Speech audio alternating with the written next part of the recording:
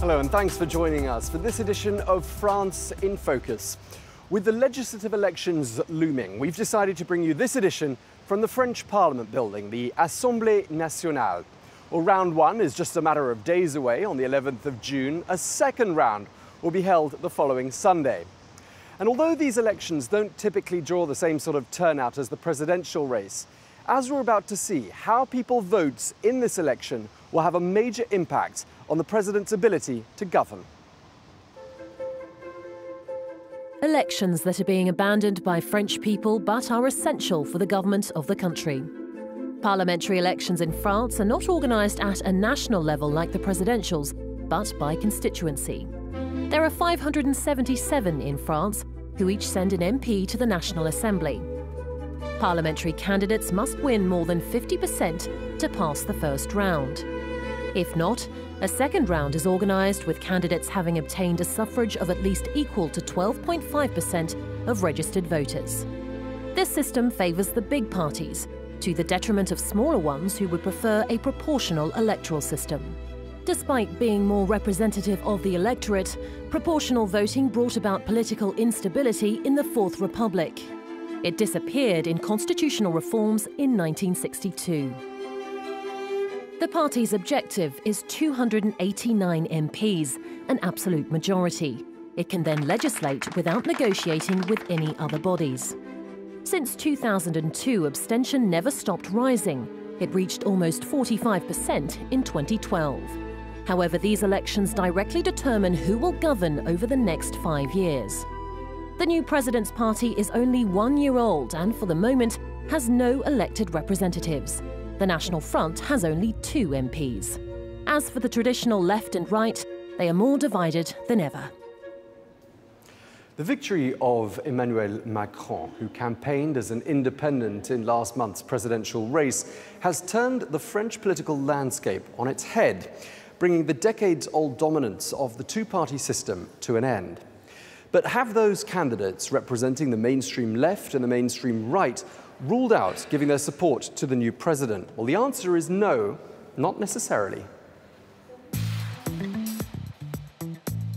Misleading the electorate. That's what these half a dozen candidates have been accused of doing. Some of them, like Luc Belot, are representing the Socialist Party in the upcoming elections. But their campaign brochures are full of pledges of support for President Macron, as if they were members of his Republic on the Move party. Voters don't ask whether or not I'm socialist because they already know that I am. The question they're asking is, would I vote for or against the president's reforms? I will be vigilant and demanding, but I will back President Macron. Such tactics are not going down well with the official Republic on the Move candidate for this constituency. He's trying to take advantage of Macron's party's popularity, but voters won't be fooled. Other socialists coming under fire include former ministers such as Myriam El Khomri, who was the Labour minister in Manuel Valls's Socialist Party government. She's been accused of disguising herself as a candidate for On the Move by filling her campaign posters with the blue of Macron's party. But her former colleague in government, ex-Health Minister Marisol Touraine, has perhaps gone even further by not even including her Socialist Party's logo in one of her posters. Such moves are seen as a ploy to avoid suffering a similar fate to their party's presidential candidate Benoît Hamon, who came a dismal 5th in the first round. But it's not just the socialists. Nathalie Kosciusko-Morizet is a candidate for the centre-right Republicans Party. On her brochures, she highlights the numerous areas where she would back President Macron. There are some who say we don't want to work with En Marche at all. We'll vote against everything. That's a mistake. It's unreasonable and isn't what the French public want. It's not a responsible position to take. But once again, this method has angered the official Republic on the Move candidate.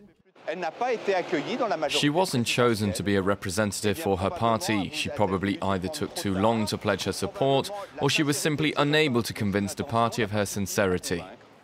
Polls currently suggest Macron's Republic on the Move party will achieve a majority in the National Assembly elections on June the 18th. If this doesn't happen, the president will have big trouble passing reforms. Well, as we've seen, by voting for a president without an established party behind him, this country has taken something of a leap into the unknown. So what does the French public make of this rather unusual electoral landscape, not least given the huge choice of candidates in this parliamentary election? We went to find out. Vous connaissez tous les candidats de votre circonscription? Non, il y en a trop, mais bon, pour moi, ce qui compte, c'est de constituer une majorité présidentielle. C'est trop ambigu, donc c'est pour ça qu'on ne sait plus pour qui on doit voter. On a bouffé de la politique pendant longtemps avec les élections présidentielles. On n'a pas forcément envie de s'y replonger tout de suite, mais on n'a pas le choix, il va falloir aller voter. Le choix est assez clair, vu que je vote plus pour un parti que pour une personne proprement dite. Je laisse faire un peu les choses et j'avoue que je suis très attentiste sur la question des législatives. J'ai pas forcément été satisfait du premier tour, je vais essayer de me rattraper sur les législatives. In population terms, Marseille is France's second biggest city after Paris, and it's a key socialist heartland. Well, the far-left leader, Jean-Luc Mélenchon, is still on something of a roll following on from his success in the presidential election, and he's hoping he's also going to make strong gains there in this key electoral battleground. Marseille's Bouches-du-Rhône constituency is about to become a focal point of France's legislative elections, especially for those eager to see what's in store for the French left. Jean-Luc Mélenchon, a former presidential candidate, won 39% of first-round votes here. The political class is against me, but the voters are with me, so it's good. The man he's trying to unseat is outgoing socialist MP Patrick Mannucci. And faced with the Mélenchon threat, he's hitting the pavements. He knows it won't be easy. The fact that Mélenchon's in the running changes things. It might lead voters to think about whether voting Mélenchon is actually a good idea, or if supporting him means they just waste their vote. Mélenchon rejects the possibility of any leftist alliance. He'll end up with 15 MPs. What he's doing is completely useless.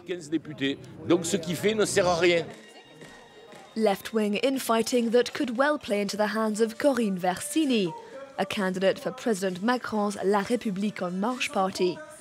She's now on a mission to convince Marseille's residents that Mélenchon would be bad news for the city. I really hesitated before putting myself forward, but when I heard that Mélenchon would be contesting the seat, I decided to go for it. There's no reason why Mélenchon should be coming here to do his advertising. People here want to see new political faces. Although not everyone agrees.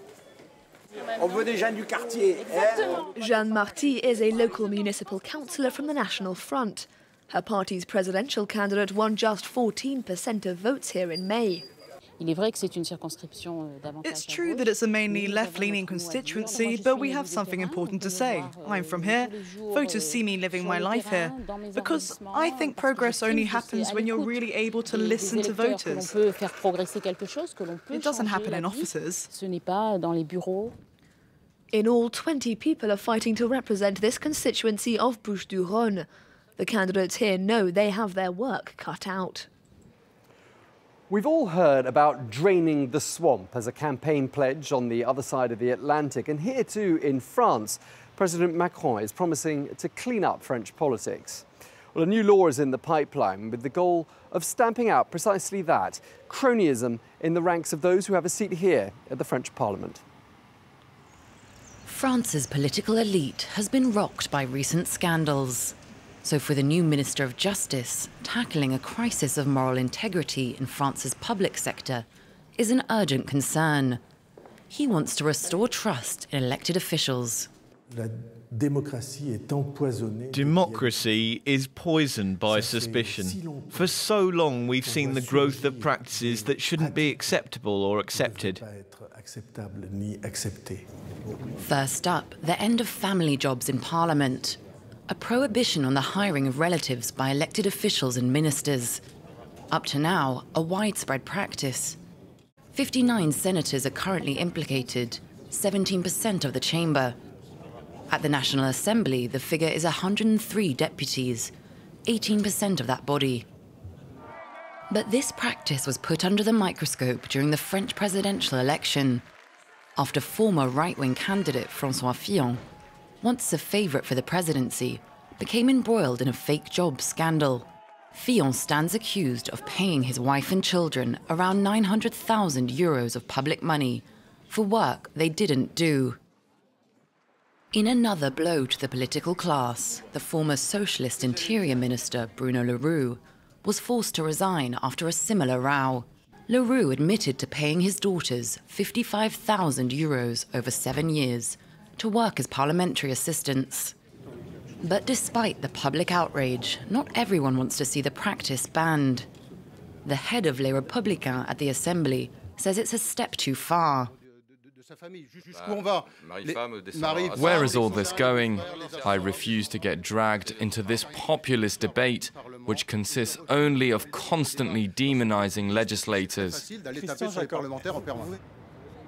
Legislators who would then be much more regulated during their terms, including a prohibition on consulting side businesses to prevent conflict of interests, and a tighter control on their expense accounts.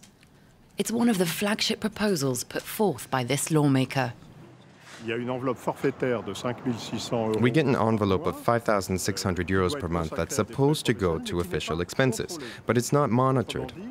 We have to make that envelope transparent. Another imperative, a clean criminal record. Faced with public mistrust, total transparency is necessary, according to this Macron advisor. Things have to be clear, free of suspicion, free of calculation.